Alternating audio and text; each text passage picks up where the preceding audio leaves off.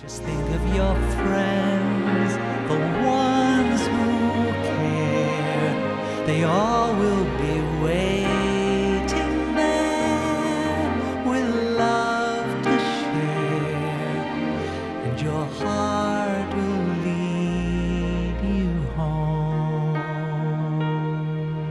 And my wish for Derenda was that she'd be able to live independently in her home. Well, it started with Brandy and I having a conversation one night at dinner.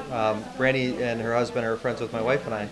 And it was just that we wanted to help somebody and not write a check to an organization, but get involved and help somebody. My sister-in-law is Brandy, so when she met Derenda, she called me, knowing I like to try to always pay it forward. We wanted to help somebody who really wasn't expecting it or looking for it. We wanted to help somebody who just needed to catch a break.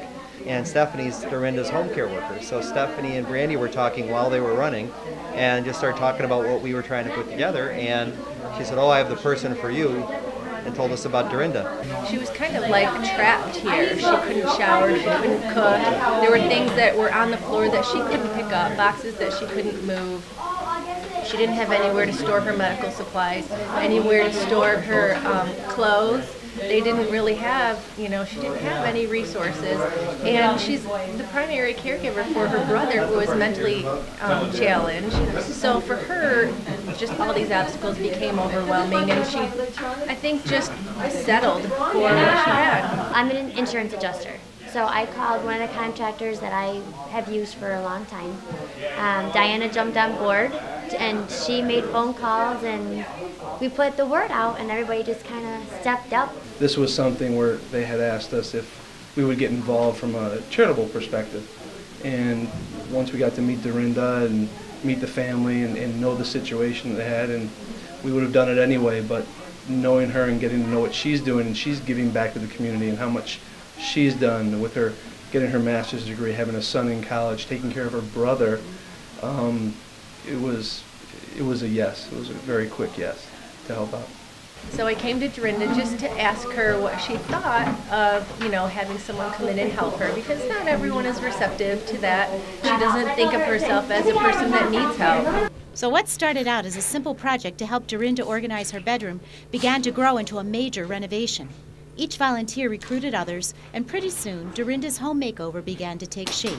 I mean, it's such a great case of ordinary people helping ordinary people. Once we brought it to our tile guy and our flooring people, they were like us. They come from, they're very conscientious. They were ready to donate anything they had. My wife and her parents did the curtains. There's a paint contractor that I've used a lot of times, donated the painting services. XRI Testing donated the refrigerator because we told them about how she can't reach the top shelf of the refrigerator. Yeah, all the real work happened in over 2 weeks. Yeah, the planning was a couple weeks ahead of that, lining up the volunteers and everything, but all the real work happened in 2 weeks. Past 2 days I haven't slept at all. And in about 40 days from start to finish, we got to where we are today. The furniture, the paint, the floors, the bathroom, the kitchen, it's the access to the back room. I mean, it's kind of like that home makeover show in some ways, without the big truck in the front yard. I mean, the whole house has basically been redone. I mean, we've painted the house. The floors have been refinished and revarnished. There's been window treatments in every room. The kitchen has a counter in it now for her to be able to wheel up to the counter with a sink that she can reach. We had a side-by-side refrigerator donated.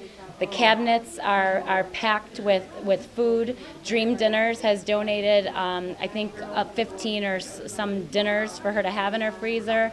The sunroom, which she couldn't even get out to now, has a wheelchair ramp going down so she can go out into that room. There's been new carpeting out there. There's a desk, there's a file cabinet out there now for her to have an office to be able to work in. The bathroom is the major, that's the reason why we came. The bathroom had a tub and a sliding door on it, so obviously she could not utilize that.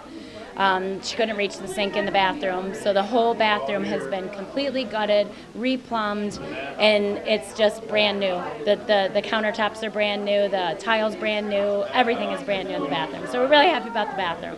And all the bedrooms, basically, I mean, there were blow-up mattresses in the bathroom or bedrooms. There was no furniture in the bedrooms. The bedrooms all now have a bed, a headboard, a dresser. And now they're just really homey and they're just beautiful.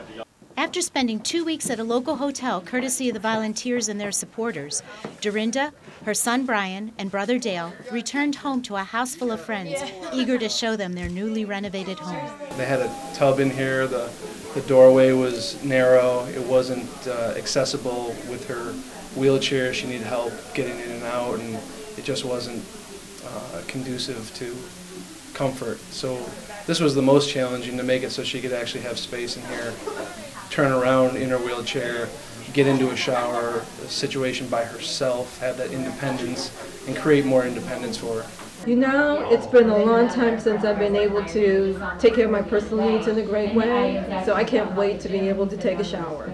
It was an old hospital bed, and there was no furniture at all. She lived out of cardboard boxes, Rubbermaid containers. There was nothing in there. So now that everything's at her reach. Now I'll be able to cook a turkey for Christmas, and I won't have to try to put everything on my lap to cook. Oh yeah? Yeah. Oh my God. You ready? Okay. Oh boy. Oh my God, this is so beautiful. Should we push her in it? I may go swimming. This is so beautiful. Oh my God. Look at this. I can actually roll under this. Great. Oh, this is beautiful. It's your brand new new hospital A new bed? hospital bed. Oh my goodness. And look at This all is your so supplies. beautiful. Oh, Everything organized. Oh, this is so beautiful. This is so beautiful. You like it? It's gorgeous. It's beyond words. It really is. This is beautiful. Absolutely beautiful. Yeah. Oh my, this is so beautiful. You like it? Oh, it's beautiful.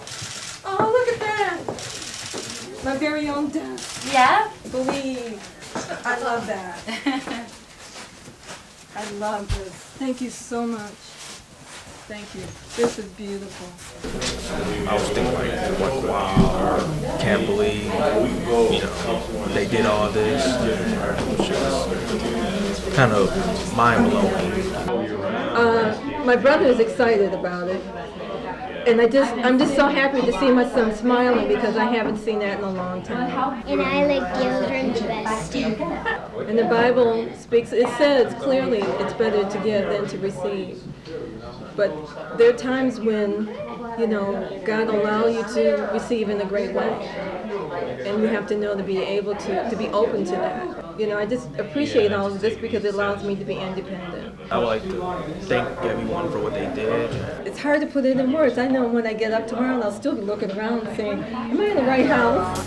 Your heart